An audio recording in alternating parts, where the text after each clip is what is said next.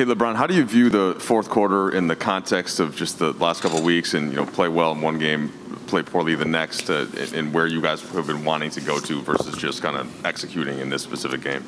I don't think we played poorly tonight. I think in the fourth quarter, a guy got hot and exploited our game plan, which can happen. You can play great defense and the guy gets hot and cares, and he just took that fourth quarter over.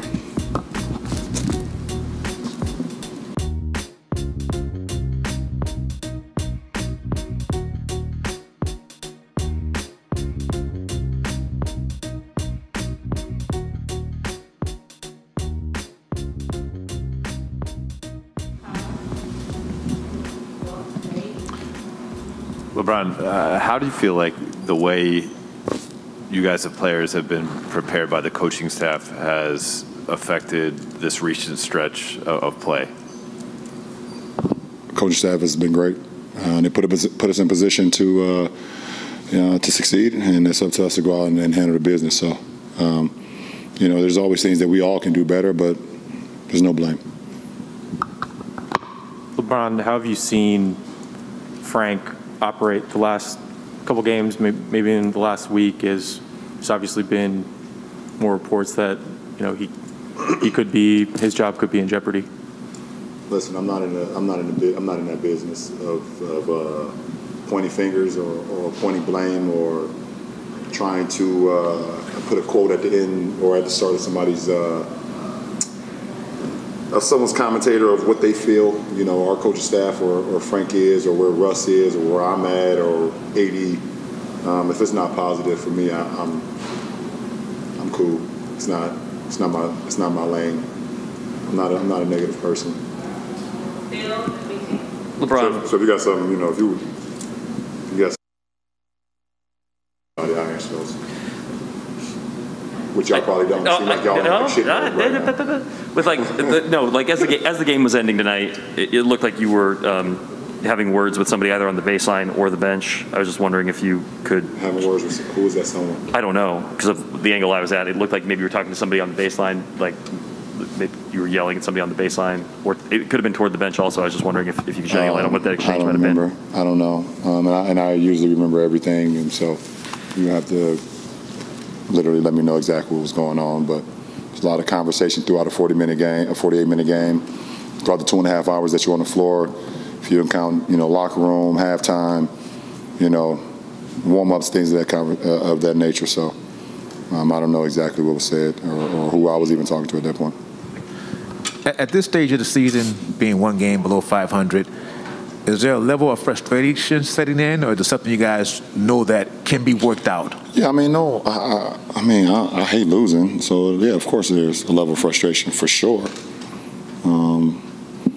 I feel like, we have a good enough team to win ball games and be over 500.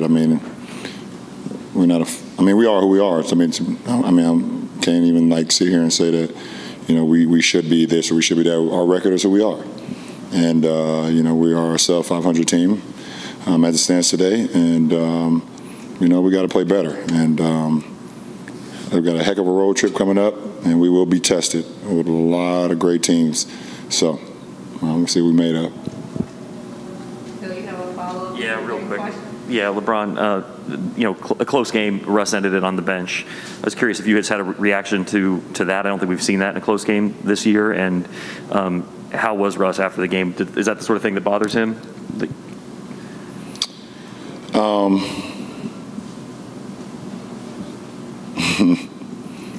Have you followed Russ throughout his career? Not as closely as you have, probably. Okay. Have you followed Russ throughout this season? Yeah. Would you think that would bother Russ not being in the late game? I would imagine. Okay. That's a great answer. Can you quote me on that? Yeah, you should quote yourself. Yeah. You guys want to quote us all the time, quote yourself. All right. Thank you. I'm going to the movies with my wife, man. I got to go. No. Ron said he didn't feel like you guys played poorly overall, that LeVert got hot in the fourth quarter, but just wondered what you saw defensively and what you guys were trying to do and what Indy was doing to execute against that. Well, we was sticking to what our schemes was. LeVert is a player, is a guy who know how to play in those small spots. He gets to his spots. And if you don't stop him before he gets to that spot, I mean, that's anybody who works on that type of game. He works on that. He works on those spots. He's very efficient at times from those mid-range spots, and he turned it up. He turned it up in the fourth. Melo, when the season began, throughout the season, you talked about ups and downs. Could you have ever imagined it would be this way? And on top of that, with all the scrutiny coming with Coach Vogel and his job status, and you guys being below 500 again. Yeah, I mean, as far as the 500 goes, I mean, we'd be okay. That's the only thing I can say.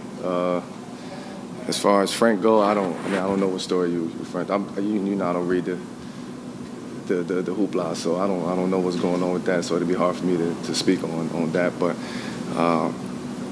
I mean, we got to do it. It's up to us. It ain't up to Frank. Not out there. It's up to us to go out there and execute and play basketball and win some games. When we're doing it in that fashion, it looks good. It feels good.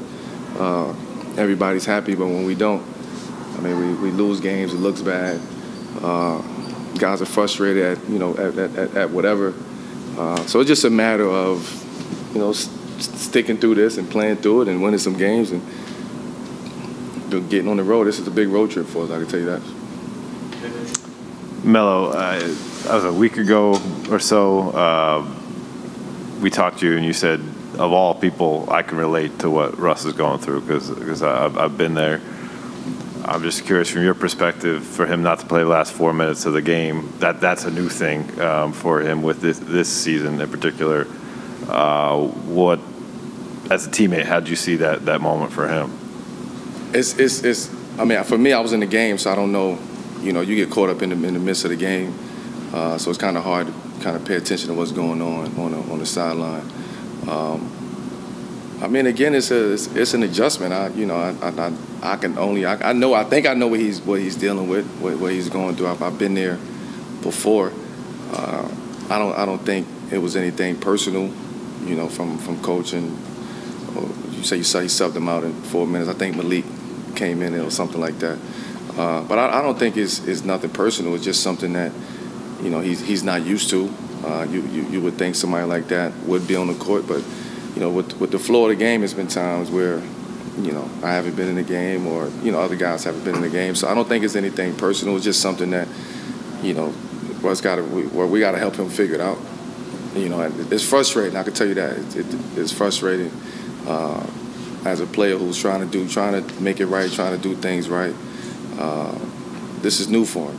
This is a new situation. It's a new environment. So we got to help him do it. I mean, that's the only thing we can do is make sure it's mental right. That's the only thing I care about. I don't care about any basketball stuff when it comes to Russ. As long as his mental is right, then I'm good.